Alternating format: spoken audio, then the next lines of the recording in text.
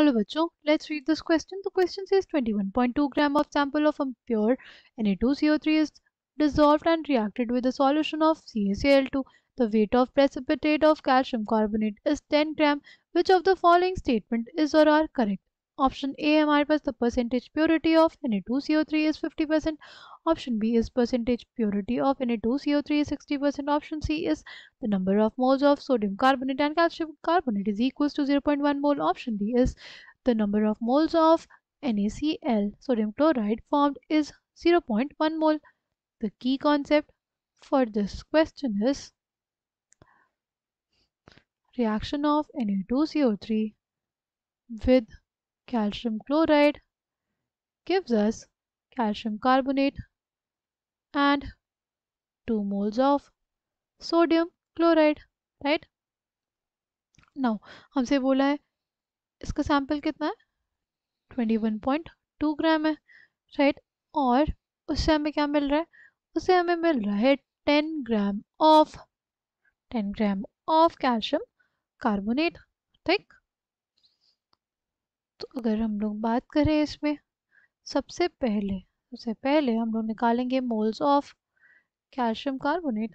वो क्या आ जाएगा? It will come out to be 10 gram by 100 gram per mole, right? Number of moles is basically equals to mass by molar mass, right? अच्छा, अगर calcium carbonate की बात करें तो उसका 100 कैसे आया? देखो हमारे पास कैल्शियम है, उसका एटॉमिक मास कितना 40 ग्राम पर मोल. कार्बन के लिए कितना हो जाएगा 12 ग्राम पर मोल. और ऑक्सीजन, एक ऑक्सीजन आटम के लिए होता है 16 ग्राम पर मोल. इंटू क्या हो जाएगा 3, हो जाएगा 48 ग्राम पर मोल. यानी basically this will come out to be 100 ग्राम पर मोल. अब इसको सॉल्व करेंगे तो हमारे पास आ जाएगा 1/10 मोल्स, राइट? यानी एक मोल Na2CO3 से एक मोल हमें क्या मिला? Calcium carbonate. अगर हमारे पास 0.1 मोल्स ऑफ कैल्शियम कार्बोनेट होगा तो ये कितना होगा? Na2CO3 वो भी हमारे पास 0.1 मोल्स होगा. तो मास ऑफ Na2CO3 क्या हो जाएगा? Mass of Na2CO3 will be equals to, देखो हमारे पास नंबर ऑफ मोल्स मल्टीप्लाई हो जाएंगे किससे? हमारे मोलर मास से. नंबर ऑफ मोल्स कितने हैं? 0.1 मोल है, ठीक? और अगर बात करें इसके मोलर मास की तो वो क्या हो जाएगा? देखो Na2CO3 है, Na2 23 into 2 46 plus 12 plus 48. This will come out to be 106 ग्राम पर मोल. अगर हमें 0.1 मोल ऑफ कैल्शियम कार्बोनेट मिला है तो वो कितने सोडियम कार्बोनेट से मिला होगा? 10.6 ग्राम ऑफ सोडियम कार्बोनेट, है ना? अगर हमें बेसिकली हमें निकालना है परसेंटेज प्योरिटी, तो क्या हो जाएगा? इट विल बी जो मास ऑफ हमारे पास Na2CO3 आया कितना है? 10.6 ग्राम, right?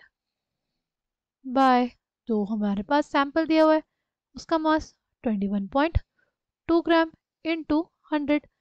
This will come out to be 50%, right? Now next बात करते हैं. नेक्स्ट हमसे पूछा है कि हमारे पास नंबर ऑफ NaCl के कितने मोल्स होंगे? Moles of NaCl. देखो अगर इसका 0.1 मोल है तो इसके 0.2 मोल्स बने होंगे, क्योंकि अगर स्टाइकियोमेट्री देखें तो इसके 1 मोल से इसके 2 मोल बन रहे थे. यानी अगर इसके 0.1 मोल होंगे तो उसके 0.2 मोल्स बनेंगे, right? Moles of NaCl will be 2 into 0.1 mole, right? कितना आ जाएगा? 0.2 मोल्स आ जाएगा हमारे पास, राइट? अब अगर ऑप्शंस देखें, percentage purity of Na2CO3 is 50%, this statement is correct. फिर हमारे पास percentage purity of Na2CO3 is 60%, ये ऑप्शन गलत हो जाएगा हमारे पास. फिर the number of moles of sodium carbonate and calcium carbonate is 0.1 मोल, ये जो स्टेटमेंट है वो भी हमारे पास करेक्ट है. और ऑप्शन डी है number of moles of NaCl formed is 0.1 मोल, ये स्टेटमेंट गलत हो जाएगा. कौन कौन से स्टेटमेंट करेक्ट है हमारे पास ऑप्शन ए करेक्ट और ऑप्शन सी करेक्ट है।